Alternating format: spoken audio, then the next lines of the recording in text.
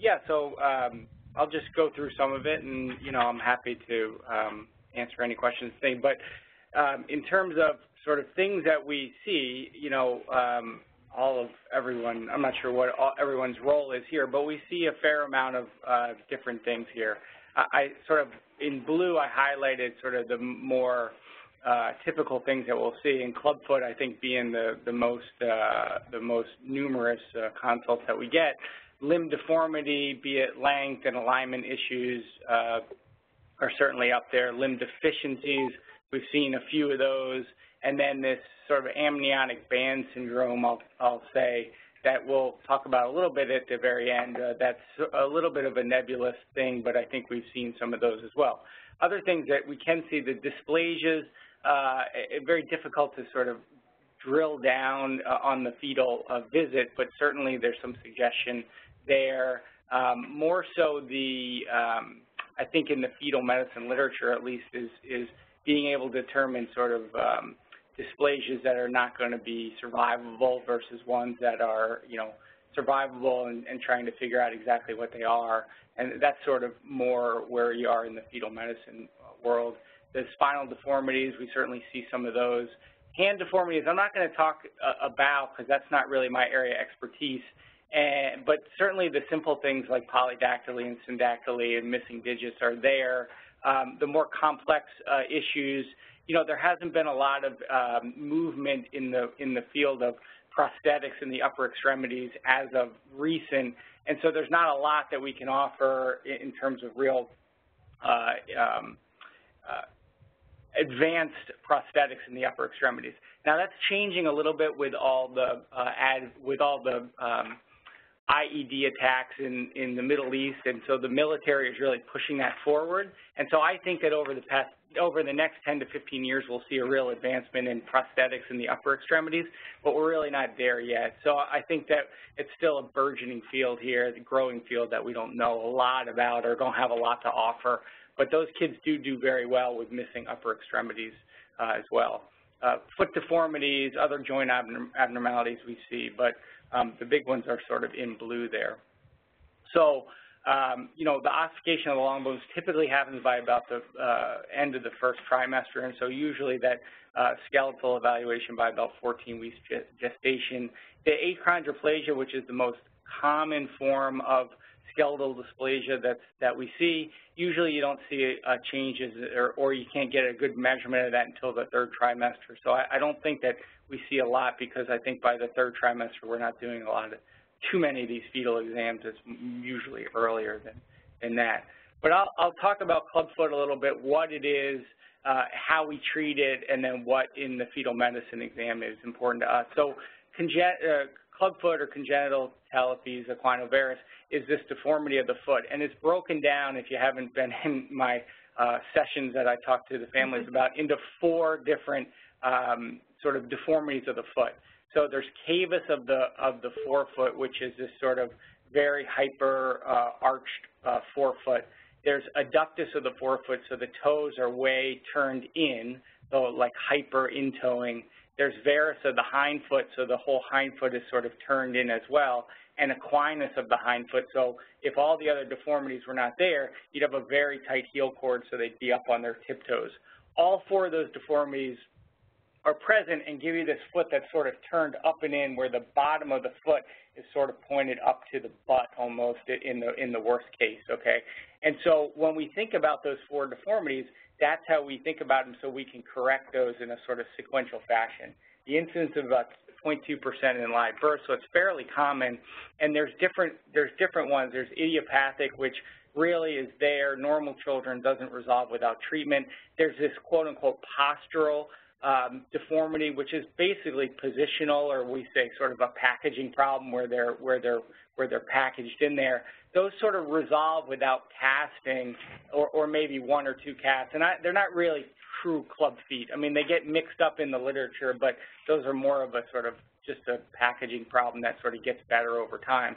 And then there's neurogenic, kids with myelomeningocele, and then syndromic, so kids with Beal syndrome or or things like that. They have these very rigid, resistant club feet to treatment that you can see, okay? Amyoplasia is another one.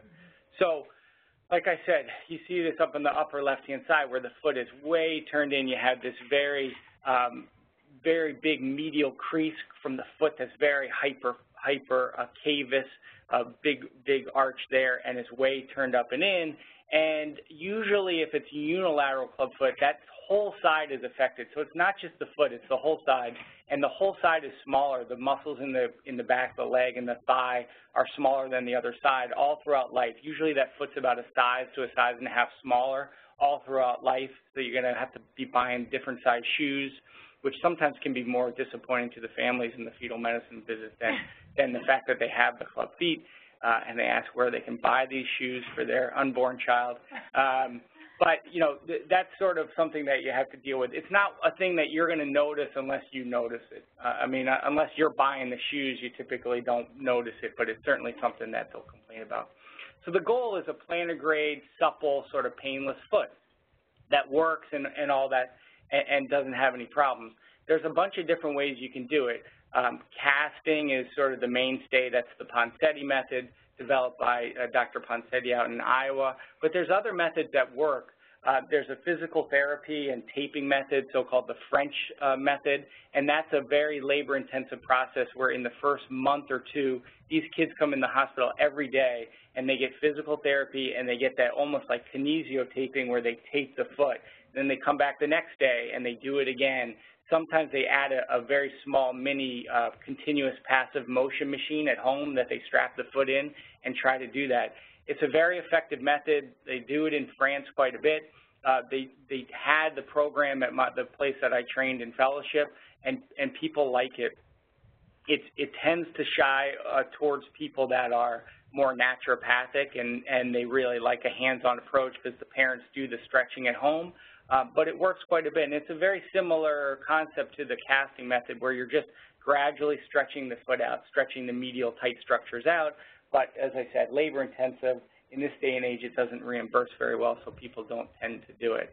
But in terms of the Ponseti method, it's basically the same sort of thing in a little bit less daily fashion where you're just gradually stretching the foot out, okay? And what you see, like I said, the whole forefoot, which is this, is way medial. This is medial. Here's the tibia and here's the fibula. The talus, this is the talar head. The navicular should be square on the talar head, but it's way displaced medial. So the whole forefoot is sort of displaced medial on the foot, and the toes are supinated or they're turned way in, okay? So they're turned way up. And so the whole idea is to use this head of the talus, which is right here, as a fulcrum point, and you sort of bring the whole forefoot around the head of the talus. And when you do that, you can bring the foot into a more normal position. You can swing the hind foot. Here's the heel bone. That comes into a more normal position. And if you do that gradually and stretch out these medial structures, you can do that and hold that. So it's rotated around the head of the talus. And that's what we tend to do. So we have to sort of, because the foot's in that cavus, that big high arched, we have to push that first metatarsal up to get that foot a little bit flatter. And then as we gradually bring that foot around the head of the talus, like you see here where your thumb is on the head of the talus, you can bring that foot all the way around. And you do this over the course of a number of weeks. So you stretch out the foot, you hold it there for a little bit, and then you put a plaster cast on to hold it for a week to stretch things out. You come back and you do it again. And gradually, here's in the hind foot, you see the foot is in what we call the hind foot's in varus, where the heel bone is pointed way in like this. Here's the medial structure again. And as you bring that whole forefoot around, this hind foot can swing back into a more neutral position, so your foot is more straight up and down. So here's what we have. Here's where it starts, and then 5 weeks later, you have the foot that's way swung out. And it's just simply stretching, putting a cast on. You see gradually as the weeks go by, you have this foot that's sort of stretched out into a more derotated position, and you can hold it with casts, and that's over 5 weeks. Usually takes about 5 to 7 weeks to correct this. and you do, it's about a 15 to 20-minute clinic visit where you come in, you stretch the foot, you put a new cast on, and then they're good to go. It doesn't really bother the kids. After a cast or two, they pretty much get used to it. They don't really get affected by it too much, other than the taking the cast off when you have to use the saw. They don't really love that. But other than that, you stretch that foot out, and they do very well with it. At the very end, the one thing that we don't do a very good job with the casting is that tight heel cord, and that's because there are so many joints in the foot that when you go to try to push the foot up and stretch out the heel cord, typically what happens is you just create what we call a rocker bottom foot, where we just stretch through these joints in the forefoot. And so instead of stretching the heel cord, you just stretch through the foot and you get this foot that's like that, this sort of rocker bottom foot. So because of that and the difficulty with stretching out in the cast, about 90% of the time we need to do a tenotomy, where we just cut the Achilles tendon at the end of casting. And we do that right in the office. We do a little bit of EMLA cream in the back of the heel with just a little percutaneous cut. It's very superficial. We cut the tendon and then don't even need a stitch. You just hold some pressure, put the cast back on for 3 weeks, and the tendon heals back up. Within about 2 weeks, they've done some ultrasound studies. The tendon heals back in about 2 weeks in an elongated fashion. Do you cut through the whole tendon, or you just partially? No, we cut through the whole tendon. Yeah. There's such a thick peritenon around it that it basically has a track to sort of grow back. And like I said, the ultrasound studies show about 2 weeks later, the tendon's intact. So we leave them in that last cast for 3 weeks, just leave it there, and the tendon heals back. Yeah. So that gets the foot up into a more normal position.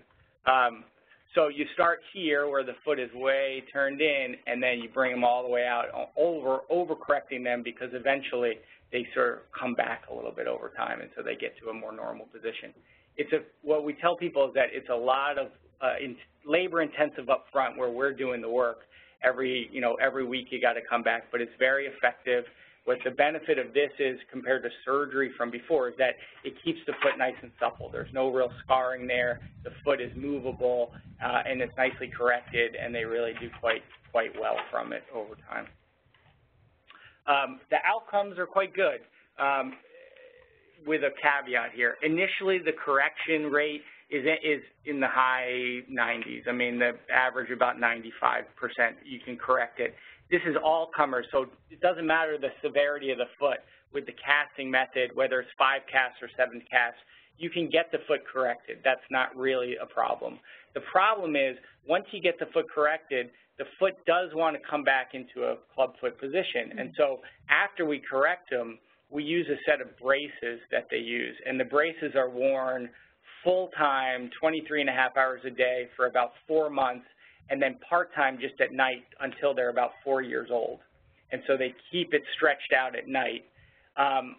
The recurrence rate is directly proportional to the use of the braces. And so with non-adherent families, which we have a fair number of them, you get a fair number of relapses. And so the relapse rate is somewhere between 40 to 50% of kids will come back at some point with some relapse. We can continue to cast them after they relapse, but obviously if they're 2 years old, it's much more difficult psychosocially to get them casted. And so about 2/3 of these kids that come back will require some sort of surgery to correct the foot because of the relapse. And the use of the brace is directly proportional to socioeconomic factors. There have been a number of studies, so level of education, income, you can relate it to geographic location of where you live. That is directly related to that. And so we have non-compliant families that are non-adherent, and they come back and the kids have a relapse of the club foot, and they end up with repeat casting. And then you can imagine how compliant they are with that at 2 or 3 years old. And so a lot of these kids that relapse have a difficult time with it because it's problematic. And so we do a lot of upfront work, but it's us, and they come back to us, and then the real work starts once we correct the foot, and you got to keep them in the braces, and that becomes a difficult problem for them. What is it relapse? Is it because of the skeletal changes, or is it tone? No, they've done biopsy studies of these kids, and the muscle is abnormal. There's these myofibroblasts that are sort of within the muscle. So it's the whole limb. There's some developmental abnormality within the way that the muscles are. And so they're not normal skeletal muscle. They have this sort of myofibroblasts that are in it, and so they become they retighten back up, and then you get this repeat deformity for whatever reason. And it doesn't respond to Botox? Simple Botoxing, I don't know. I don't know if anyone's ever tried that, to tell you the truth. But you're saying the thigh musculature is also? Thigh musculature, the gastrocsoleus muscle, all smaller than the other side. Yeah, yeah. So not, that's sort of the one of the million-dollar questions, exactly what is this that happens and why. I mean, everything that they've looked at are all abnormal, the vessels, the nerves, the muscles. I mean, they're all abnormal in some way, so exactly what ties it all together, we're not 100% sure. And the bones normal size, like the femur, I don't know that. That's a good question. I mean, the foot's smaller, so, by size, so the bones are probably smaller there, but there's not a limb length discrepancy associated with it. And shoes, so you said bracing, but do they have to wear special shoes as well? So special shoes are not, no. So, so if you all told, if they come in about a week or two after, of life, and you cast them for 6 weeks, and then you do the tenotomy, and then the last cast is on for 3 weeks. That's about 8 to 9 weeks of casting. And then you put them in the braces, which are like Birkenstocks with a little bar attached to them, so they're these sandals. They're in those full-time for about 4 months. So by 6 months, they're only in their boots and bars, their shoes at night. And so they should be able to get crawling and sort of get back to their regular developmental status. Usually, there have been some studies about their development. They're about 1 to 2 months delayed. So if the normal walking age is 12 months, they usually start walking by about 14 months, but then they quickly catch up. So once they're actually weight-bearing, the need for bracing falls away? The need for bracing during the day falls away. So they're up, they're putting pressure on it, they're sort of stretching things out as they go. But at night, we keep them in the braces just to give them a little bit of stretch at night so they don't sort of tend to come back. Yeah. And if it's bilateral, you go through the process bilaterally? Bilateral, you do, yeah, two casts, yeah. And even if it's unilateral, the shoes are such that there's this bar that connects them, so they're in both of the shoes with the bar. One is just sort of pointed out a little bit more than the other one. So bilateral, unilateral. By age 5 or 10, are both feet still different size, or are they? Yeah, they remain different sizes forever. Usually about a size and a half difference in shoes. Yeah, yeah. So what do? They have to buy 2 different shoes? Yeah, I mean, there's some, He was saying that when they counsel the family, that's the thing they're most worried about. Yeah, that's the thing that freaks people out. So there's some places that are, yeah, so like Nordstrom will sell you 2 different size shoes.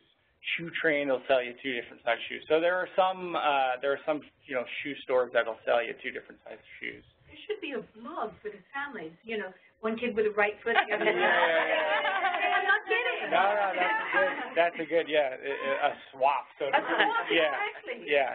There's that, and the braces are another thing is that, typically the braces need to be changed they probably outgrow about 3 in the first year, and then every, sort of 9 months thereafter, so 9 to 12 months. So these braces, they don't recycle them either. I mean, and so it's a pretty big money-making thing for some of these companies, and there are families that have come back and said, listen, I mean, a lot of them have said, I never wore them, so you can have these back, they're brand new. But, I mean, there's probably a pretty good market to recycle those sort of braces, too. So we have a lot of them just sort of in a box downstairs. But so that's sort of where we are. And then on ultrasound, the long axis of the foot and the tibia are not normally in the same plane. As you can see, here's up here, here's the tibia and fibula, and then the foot is sticking straight out at us because normally it's at right angle to each other, so you have the foot in a different plane. In the club foot, when it's turned up and in, this is the sort of pathognomonic picture that you get, where you have the tibia and fibula and the foot all in the same plane, and that's turned up and in, and so that's the look that you get with the club foot. there have been some attempts at looking at what the prenatal diagnosis and severity. And so one of the scales that we use, or that has been published, is, okay, what's the angle subtended by the tibia and the long axis of the foot? And, if it's under 80 degrees here, it's sort of mild. If it's turned a bit more, it's moderate. If it's more than 100, it's severe, because normal should be sort of straight away. And there's really no correlation between the prenatal classification and the postnatal severity. And it may be that's just too not fine of a scale to show it. Or there's, like I said, there's so many different deformities, these 4 different deformities, that you're just trying to break it down into this one angle, and it doesn't really give you everything about it. The false positive rate, that's really much more significant, at least prenatally. It's about 7% for those classified even as moderate to severe. So there is a fair number of false positives in the literature. And that's related to just positional change? Probably so, yeah. And I'll show you, and the timing of the diagnosis as well. And so if you look, the false positive rate is anywhere between 0% to upwards of 17%. And it depends a little bit on the bilateral versus unilateral. So unilateral diagnoses have a much higher false positive rate than bilateral, okay? And then this complex versus simple. So simple, if this is the only thing you see on the ultrasound, versus complex where there's some other abnormality, obviously much greater accuracy when it's a complex diagnosis, when there's something else associated with it, when it's just a single club foot. So the timing of the diagnosis seems to matter. There's much higher false positive rate in the 1st and 3rd trimester, probably from different mechanisms. The first, either those are there, or it's just positional on the ultrasound, and they tend to grow out of it possibly. And the 3rd trimester, because it's a, I guess, less accurate diagnosis, because they're sort of packaged and they're tighter. The 2nd trimester seems to be the sweet spot in terms of diagnosis. Complex versus simple, if it's the only abnormality seen, then certainly a much higher false positive rate. And then aneuploidy associated with clubfoot, there's an overall rate of about 3.6% in the one study that sort of looks at it overall. But with complex diagnosis, there's a much higher rate of issues with the chromosomes there. So, and that was at a study from a tertiary care center. And that aneuploidy, was that with unilateral or bilateral? Or are they that was mostly bilateral. Bilateral, Yeah. that aneuploidy. Yeah. So do we have a rate for unilateral? Or there's only, with this 3.6%, that's what I would say is the best that we have. That's not just unilateral, but that's sort of all comers. This one where they had 30%, those were all bilateral cases. That's interesting, because very often with isolated, I don't talk about aneuploidy. Right. I think that's reasonable. Probably low, yeah. Yeah, I think that's reasonable. I mean, there's nothing to suggest that there's some rate that we know of in the unilateral clubfoot. Yeah. And that number doesn't surprise me, thinking about aneuploidy, just the percentage with the clubfoot as an anomaly picked up. I mean, it fits right into all the percentages we would quote. Yeah. So this where they looked at this complex diagnosis at a tertiary care center, complex bilateral, that's when, in this article, they suggest you start talking about it. Otherwise, there's no real reason. So what do we want to know? I would say, the classification or the severity is not all that important to me, and mainly because the classification system is not very good. And I can basically cast out any severity. I mean, with really little difference in the clinical course, maybe 1 or 2 weeks of casting, but it doesn't really matter to me too much. The trimester of the mother, unilaterally versus bilaterally, these may be more important to talk about false positive rates. And then is it simple versus complex? That impacts the discussion of the health of the fetus and whether other things need to go into looking at it. So those are the things that matter to me when we talk about it. Shortening of the long bones, can be a normal variant. There's some information that maybe in some of Hispanic and Asian populations, the femoral lengths are a bit shorter than the published norms. And then is there some associated issue of diabetes or some other abnormality? There is a way to predict the ultimate limb length discrepancy. So Dror Paley, who's a orthopedist who used to be in Baltimore, now is in Florida, they put together these multipliers where you can take the length of the long bone, multiply it by these multipliers depending on the gestational age, and you can get an estimation at birth of how long those long bones will be. And then there's another multiplier for postnatal, and you can multiply that again, and you can get a prediction at what their legs are going to be, how long their legs are going to be at birth, okay? I mean, you start to get into... Is this good for upper extremity, too? They probably have one for upper extremity because I know they have a postnatal one for upper extremity, so they certainly, I bet, have one for upper extremity. It just gets, it just gets a little too much. And then when the other complicating factors, then you start talking about centimeters, and then the first question is, well, how much is that in inches? And it just becomes a lot of numbers. And so I'm not, you start to get into the weeds a little bit here, but you can, if you wanted to, predict exactly how much they're going to be discrepant. Long bone deficiency is a topic that we have seen, and the three big ones are now they talk about congenital femoral deficiency, congenital tibial deficiency, congenital fibula deficiency. The old school terms are proximal focal femoral deficiency, tibia, and fibular hemiamelia. Those are the three big long bone deficiencies. And really the treatment is based on the length of the limb, the function of the joint, and what the foot looks like. And I'll just go through some of the treatments here just so you have an idea about it. But can I just ask you, yes, just to be sure, we're talking about the limb length discrepancy one side against the other, not discrepant from normal. One side versus the other, yeah. But you can have bilateral. Well, yeah. So limb length discrepancy, you can have discrepancy based on just growth, on the underlying diagnosis of the child, that sort of thing, or you can have a deficient limb, so you can have some sort of congenital abnormality that's causing one versus the other. But in these multiplier methods, it's one versus the other. So you can multiply both sides and get one versus the other and see what the discrepancy is. Right. So congenital femoral deficiency is, as it says, a deficiency of the femur. The consistent findings are you have a short femur, you have this externally rotated thigh, okay, you have this rotation of the femur that causes the leg to be pointed out. You have valgus of the distal femur, so you have this knock knees of the distal femur, and then you usually have some sort of ligamentous insufficiency of the knee. So usually you have an ACL deficient knee as well. Then there's some variable issues too. You can have bad hip dysplasia or even complete absence of the proximal femur, as you see here. You can have a pseudoarthrosis between the proximal femur and the distal femur. Some issue with the knee, a flexion deformity or real stiffness of the knee, and then you can also have missing fibula or other parts of the lower extremities. That's much more variable.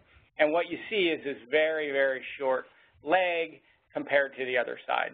It's short. The hip and the knee often are functionally not great, and there's other lower extremity abnormalities. So you can have foot issues, you can have missing fibula, so you can have some instability of the ankle as well.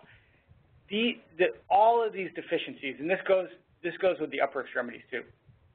These kids are, by all other measures, normal. I mean, I have a kid that looks exactly like this, and he's 8 years old, and he came in and he said, oh, I just finished up with my flag football season. I mean, this is what his lower extremities look like. Normal team, it's not like a handicap team. And so these kids, they're born with it, they walk around, they play football, they do whatever they want, whether they're missing their upper extremities or lower extremities. And so that's the one thing that you try to get through as parents is, listen, that's going to be there, we can help fix that, but these kids otherwise are going to be pretty normal, and so that's something to consider. There's lots of classifications, and you can go from missing the femur totally to just having a very slight difference. And, this is the easiest classification and really becomes the most functional one as well in terms of what to do.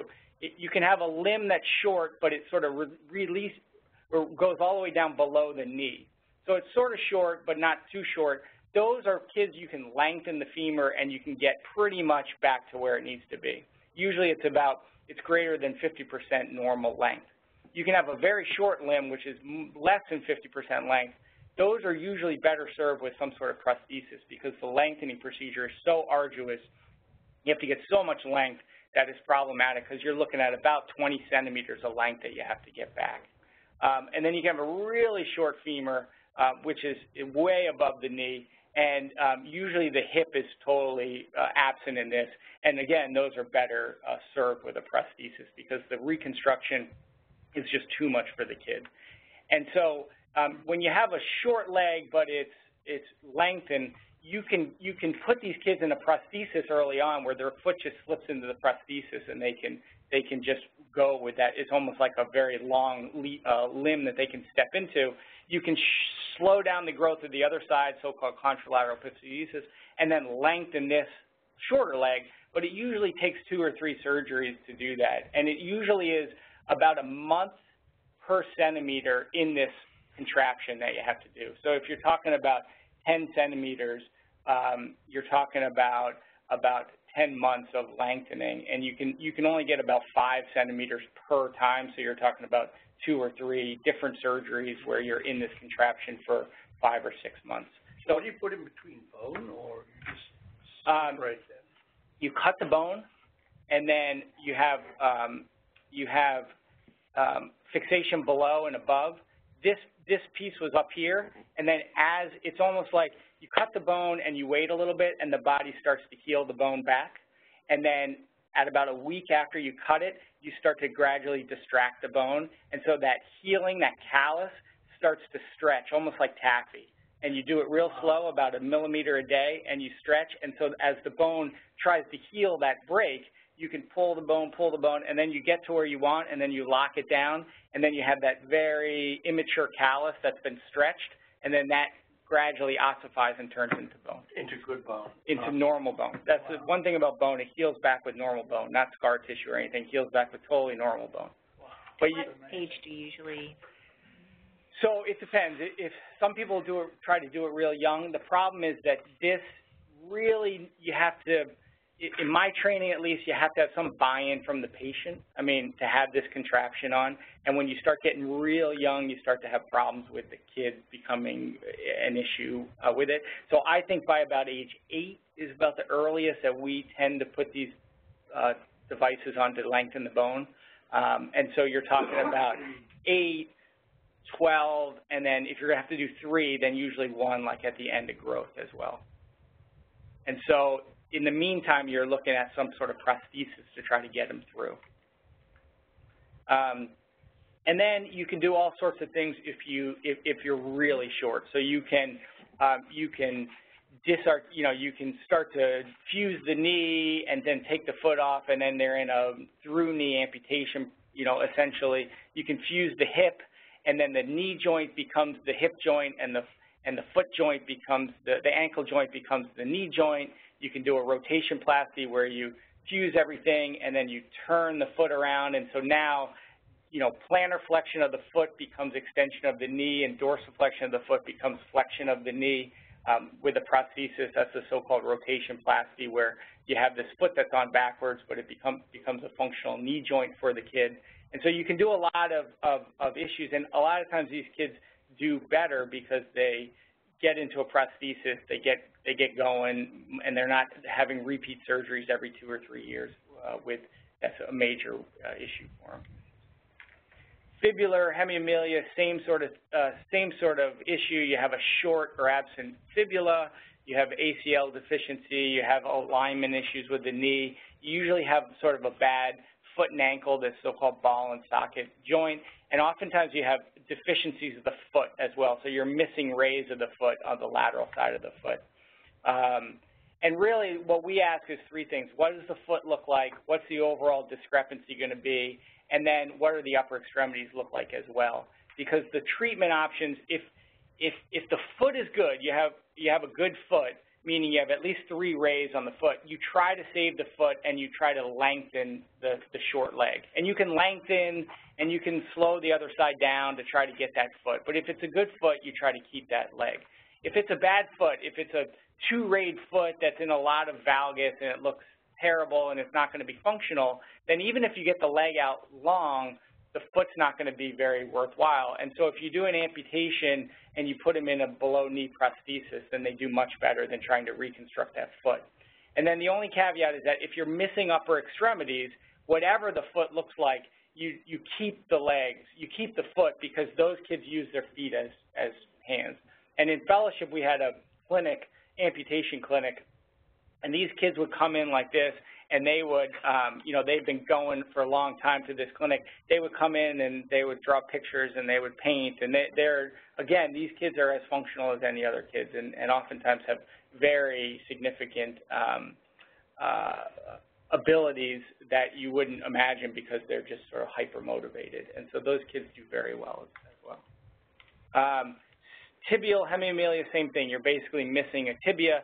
The one thing that I would say that, and we've seen this before, is that this is the fibula here. When you're missing the tibia is the major bone that makes up the ankle joint. And so oftentimes the feet are normal in these kids with tibial hemiamelia, but the foot looks like a severe club foot because they're missing the whole medial tibia there. And so the foot is swung into this equinovarus position. So I've had kids referred to me for club feet postnatally that have had this, and they're just missing the tibia. And I think there's at least one that we called a club foot that was a tibial hemiamelia. So that's something. The classification is based on what the tibia looks like. So you can have a tibia that's totally absent, and those kids are treated by a through-knee amputation. You can have a tibia that's there but unossified at birth, and that's where you have to, that's where maybe the prenatal sort of diagnosis can help us out, because I'll oftentimes get an ultrasound of those kids to see if there's a tibia there, because in those kids you can take the fibula and fuse it to that distal part of the tibia, and you can have a much longer lever arm. So if you have a prosthetic, it's much better if you have one that doesn't involve the joint. So if you can maintain your knee joint, it's a much easier prosthetic for people to have. And then depending on if it's just a distal part of the tibia or if it's diastased and the foot is way up in this diastasis, typically an amputation for those kids. And so for these deficiencies, the things that we want to know are, which bones are missing. It helps us narrow the diagnosis. What do the joints look like? If the knee joint is severely contracted or the hip joint is a mess, that gives us a much better idea of what the reconstruction is. And then what do the feet and arms look like, because that helps with the discussion of function of these kids. So I don't want to steal Eva's thunder, but, she's kept this list up, and I just went through it. We've had 13 kids with these sort of lower extremity deficiencies over the past couple of years. 9 of them had followed up. And just sort of looking at what, very high level, what we've seen, 2 of the kids have been found with congenital femoral deficiencies, and pretty much both were correctly diagnosed on the ultrasound, and they pretty much both had classic findings consistent with that. There are, just skip down here, 2 with congenital tibia deficiencies, 1 with correctly diagnosed, and 1 was diagnosed with this bilateral club feet. And so I think that's helpful to know. We've had 3 that have been found with tibial bowing, and that seems to be a diagnosis, at least prenatally, that causes some trouble because none of them were sort of correctly diagnosed as just tibial bowing. All 3 of them were said to have abnormal alignment, 2 of them with possible amniotic band, 2 of them with possible atypical club feet. So it appears that just bowing of the tibia really tends to sort of be difficult in terms of seeing if it's just bowing versus some other abnormality. And so it may be worthwhile as we, things that don't fit into a category to sort of say, all right, is this just bowing of the tibia versus something else? And then 2 of the patients found with amniotic band, they just sort of had multiple abnormalities that, again, didn't really fit into any classic bucket. And they didn't have, like, amputations from the amniotic bands either. I mean, they had their extremities, but they just had these multiple other abnormalities that were found. And that seems to be a sort of diagnosis that's difficult to pin down. And it may be because that's more of a diagnosis of exclusion more than anything. So I do think that there's something to sort of be said by looking at these more and saying, all right, can we sort of figure out these ones that are difficult to diagnose and how we sort of look at those. So that's what we found. Just in terms of counseling, there's really little data on that. as I said, most of these abnormalities can be managed pretty well with little long-term functional deficit. I mean, there's obviously the cosmetic deficit and the issue of having to get prosthesis and things like that, but functionally these kids do well. We're currently, thanks to your guys' help, starting this randomized study of how we counsel kids with club feet, and just to determine what the impact of our counseling is and how we can structure our counseling better, so everyone sort of does it a very similar way, and we get to the family what they want to know, because we really don't know what they want to know, and we really don't know what's very helpful to them, and I think that that'll be hopefully helpful as we move forward. So clubfoot, as I said, severity, not really that important, but other abnormalities are, because there's a chance of false positive. The limb deficiency is really the joints and the feet. That's what we need to sort of know. And then I think that when it's not easily diagnosed, we think of bowing and amniotic band. So that's what I have for you. Hopefully that helps.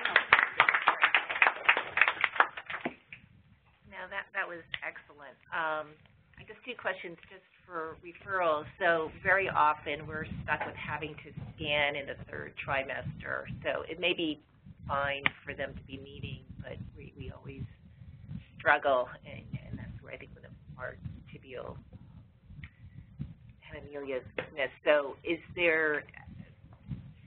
you feel comfortable talking to them earlier, or why are we seeing them so late? Is it just referral?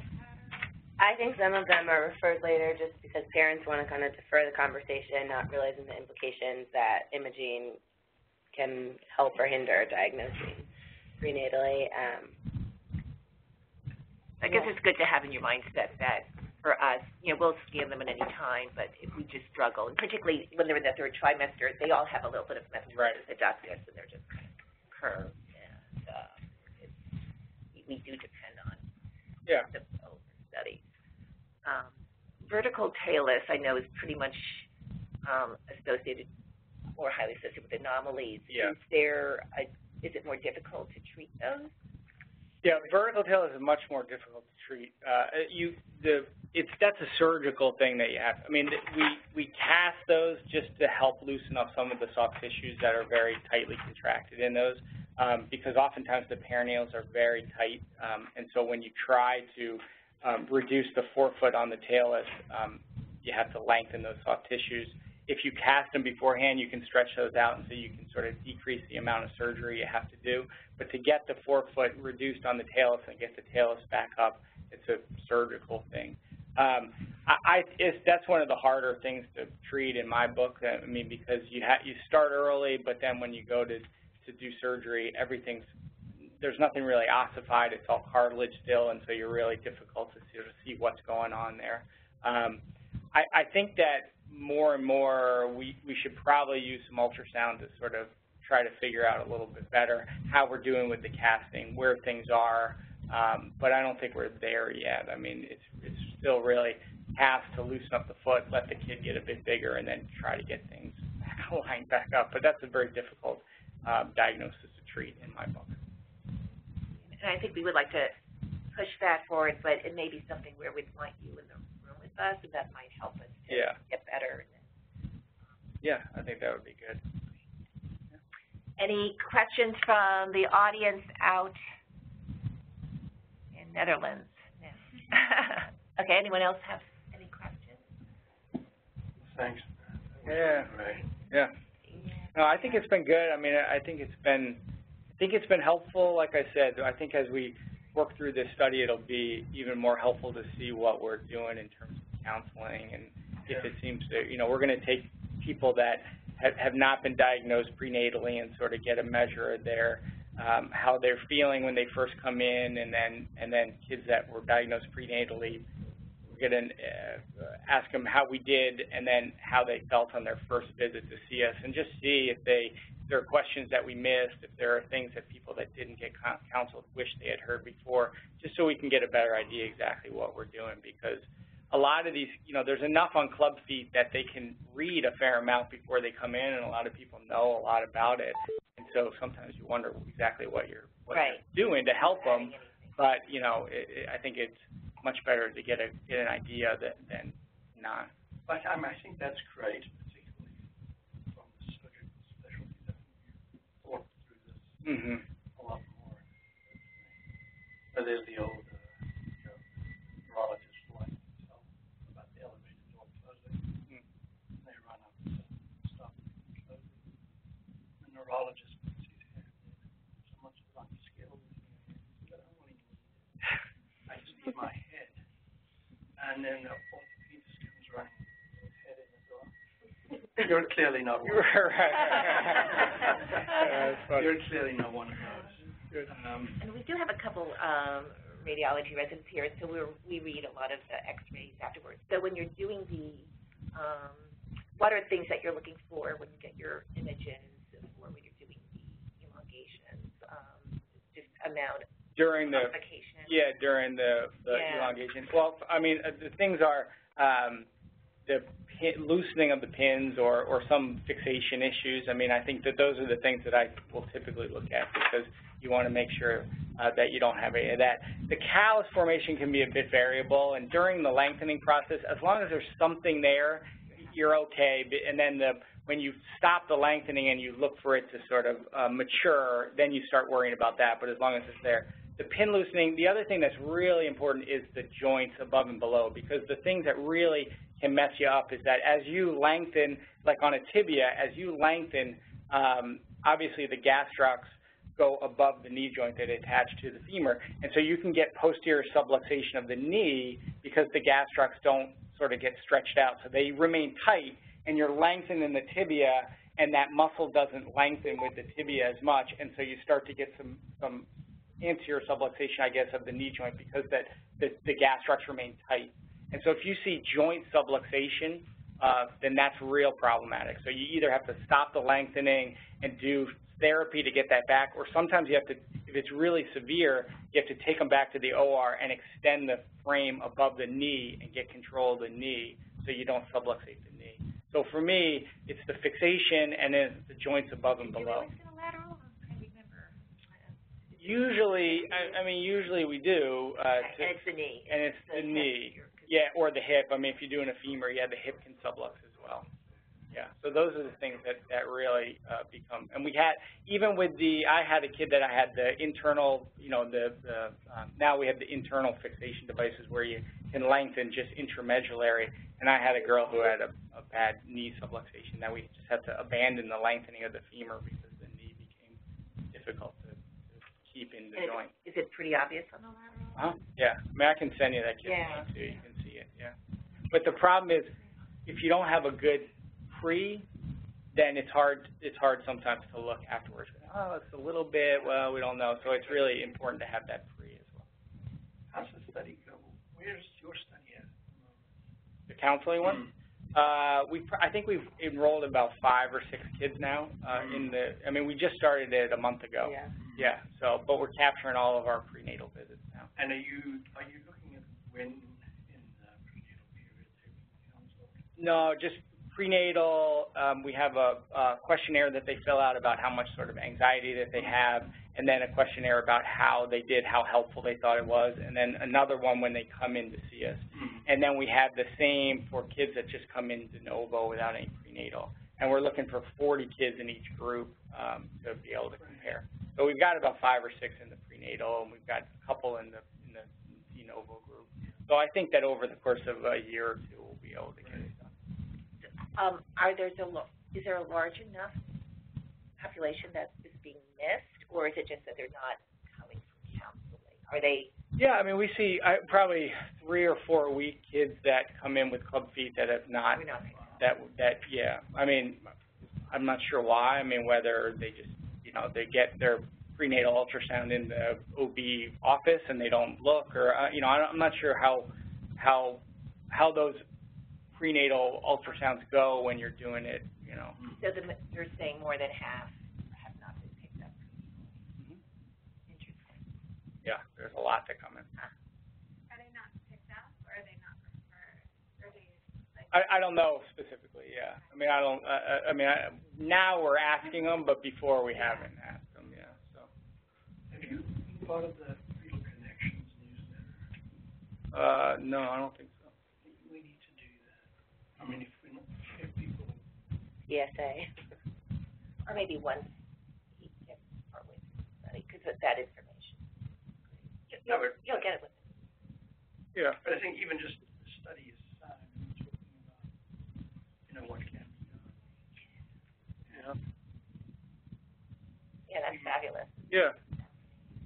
I think it'll be good. Yeah. Good information to know, certainly. Yeah, so we put out the newsletter electronically, all of the MFMs and OBs. So trying to highlight different disciplines. Yeah. I think this would be, it wouldn't have to be, the writing of it would be, you have it all. Yeah. Judita might. That might be, that would make push up your. Yeah, absolutely. Yeah, let me know. Happy to do it. Thanks. All right, no problem. How's your knee? Lower extremity. Oh, yeah, I think Eva's pretty more. good anytime we have them, and center them, yeah. I told you I A new lower extremity abnormalities. Yeah. I went to see a guy, psychiatrist. I know, I thought we had more of a And, he said he could scope it, scrape it, clean it up. Yeah. Look at those. He gave me